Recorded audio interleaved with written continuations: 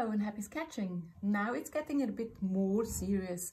Whereas we used to concentrate on lines and perspective, we often neglected proportions.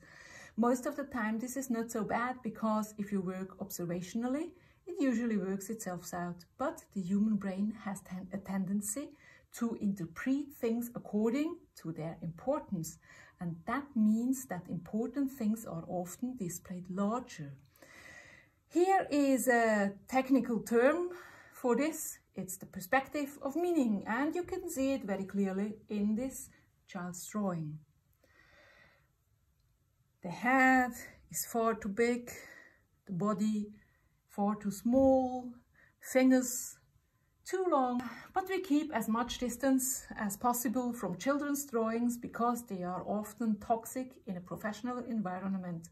We draw because we want to evoke a realistic idea. Exactly.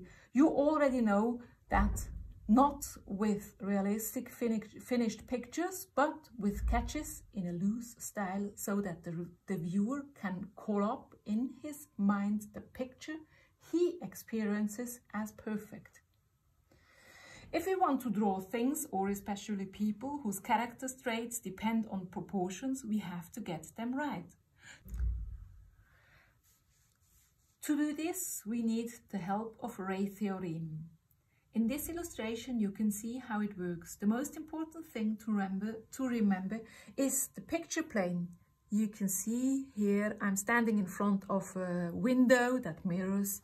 This is the picture plane. Exactly, the picture plane is a flat surface. So imagine a plane of glass standing vertically between you and the object you want to draw.